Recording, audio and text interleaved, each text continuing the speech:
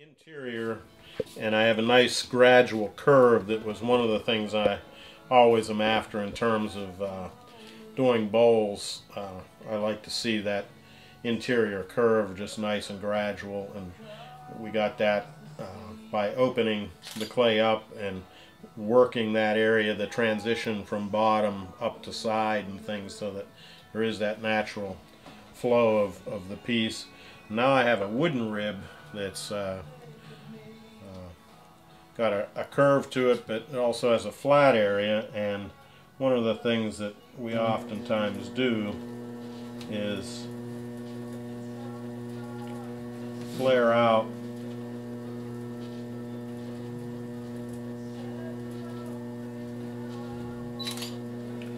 our rim with that.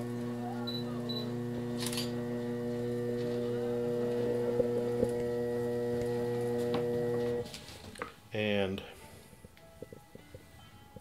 another thing that we oftentimes do is use another rigid rib that has teeth on it that gives us a combed rim. That is sort of one of the things that I think most people recognize as sort of a signature element of some of the things that we do. Yeah, I see a little air bubble there.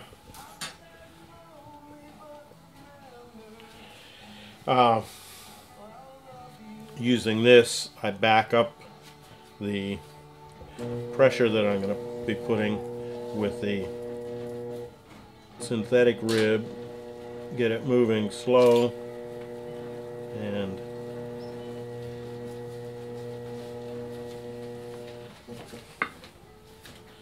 do that combing. That eventually, Linda, why don't you grab a platter or a bowl that has that and show them the end product of what that looks like.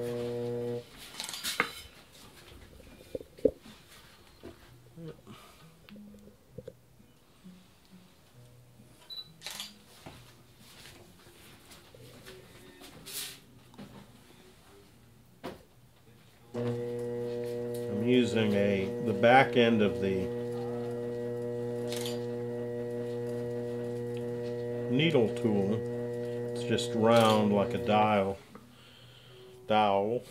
and I put a little groove there, and what that does, I'm thinking ahead to when I'm glazing, and that sort of creates a stop or a dam. When I pour glaze into this and do layering of glazes and things like that, I can swoosh the glaze around and it comes up to that rim and stops, because eventually, as you saw on that finished piece, we rub some glaze into the grooved combed areas and then rub it off, so it's a mixture of the raw clay and glazed areas in the grooves of the combing, and that accents that texture and things. But we don't put glaze onto the rim because it would sort of mask over the combing part of it.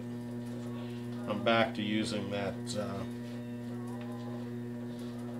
natural elephant ear sponge to smooth the rim out, and I'm taking some burrs off of any areas, and just take a swipe over the last,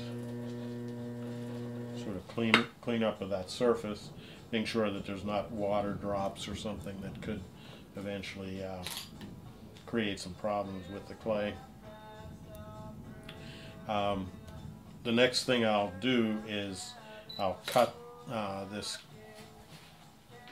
bowl away from the bat, but I'll leave it on the bat. It has to stiffen up depending on the